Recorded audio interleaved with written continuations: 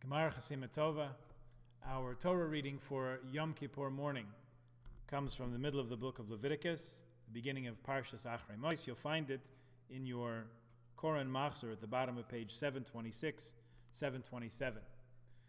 We're invited to witness through the Torah reading a complex and multifaceted ritual of atonement, including incense, offerings, entry into the Holy of Holies, which as we know occurs only on this day out of the entire year, and the unique act of the scapegoat.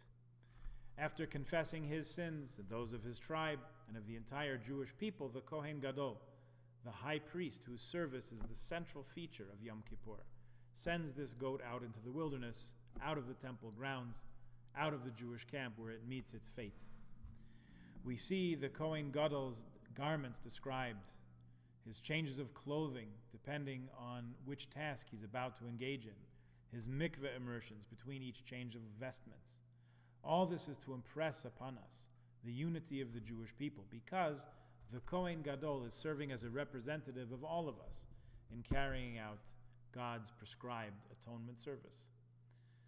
This is one person doing the one unique service of the day that occurs on one day a year, connecting the one Jewish people with the one God. The Haftorah for the day begins on page 738, 739. And this Haftorah for Yom Kippur morning speaks to us from the voice of Isaiah, from 2 chapters late in his book. Isaiah is deeply concerned with what we call social justice, what some call in today's world tikkun olam. Another time we'll unpack that phrase, but for now, let's take very careful note that piety and fasting and praying is not the sole or the only Jewish ideal, according to what we read in this Haftorah.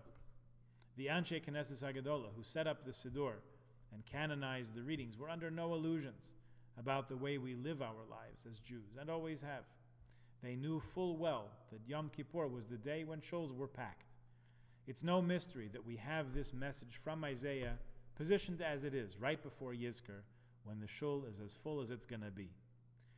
There's no underestimating our relationship with God. In fact, the entirety of this Day of Atonement is dedicated to our closeness and connection as a nation with God. Idolatry is the worst of sins. It threatens the very foundations of that relationship.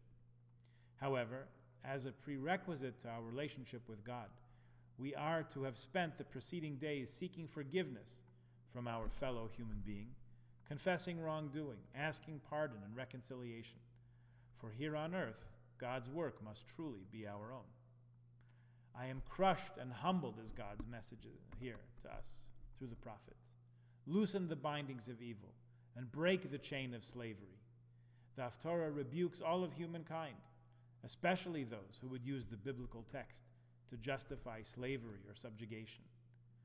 The Haftorah of the day calls upon us to take the humility and the teshuvah and kapara of Yom Kippur out into the world the next day, and the next, and the next, to improve the world for all its inhabitants, in order to be, in the prophet's words, a mender of the ruptured wall, a restorer of paths for the living.